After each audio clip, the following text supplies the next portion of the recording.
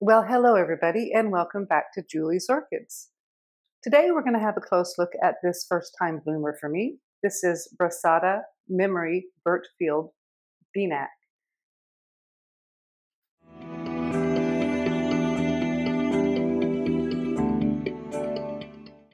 Now we'll start off by having a look at what the plant is potted in. I got this plant back in April of 2021, and I initially had it planted in bark. I got this as a seedling plant, and you can see it came with these two bulbs here. I've grown all of the rest of them. I have this planted in because it was looking, the first initial roots that came off this plant were looking quite fine. But as these new roots are coming off these mature pseudobulbs, they're getting quite a bit bigger. So I'm going to probably repot this one into a mixture of fine and large pumice after it's done blooming. But foliage-wise, it looks like it's a pretty healthy plant. Got a little bit of these off the oldest back bulbs, and it's grown along quite nicely and is outgrowing its pot. So it's time for a repot for this one. When its next growth comes out and starts putting out new roots, we're going to give this one a nice old repot. As you can see, it's pretty well at the very edge of the pot. Now I can say for a first-time bloomer for me, some of these flowers haven't opened all the way. This one looks like it's misshapen. There's only 6 of them on this spike, and I can't say that I'm really liking it, but we'll have a look at this one back here. This one right here. We have a nicely formed one here, nicely formed one here. I don't know what happened there. This one's kind of wonky. These ones here got kind of wonky. You can see those ones aren't quite open. And then these ones back here are looking okay. Yeah, I like the color and I like the subtle pattern of the little spots on the inside.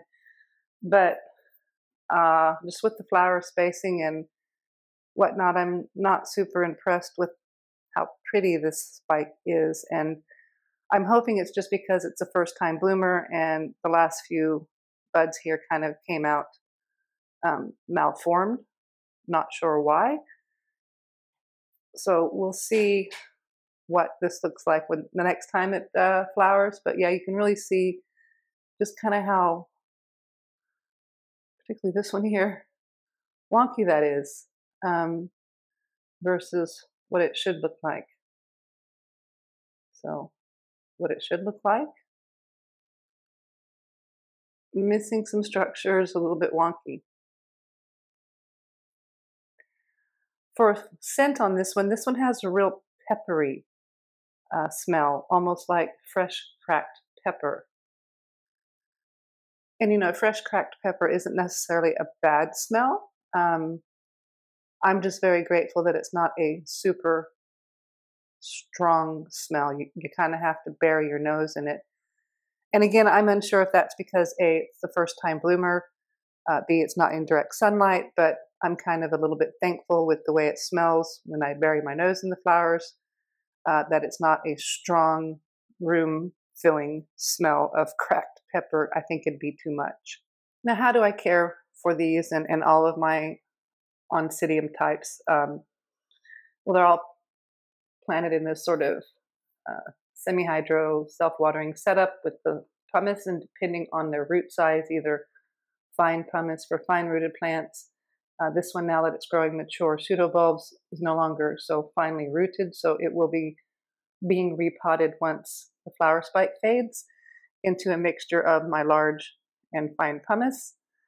It seems to be pretty happy with my indoor growing environment, so I'm not going to change anything that I'm doing with this plant other than it needs a bigger pot and a little change up in the medium it's potted in. We'll zoom on into this flower here, and this is Brasada Mem, Bert Field Beenak. I thank you guys for watching. If you like the video, please give me a thumbs up. A subscribe would be great. And everyone have a fabulous day.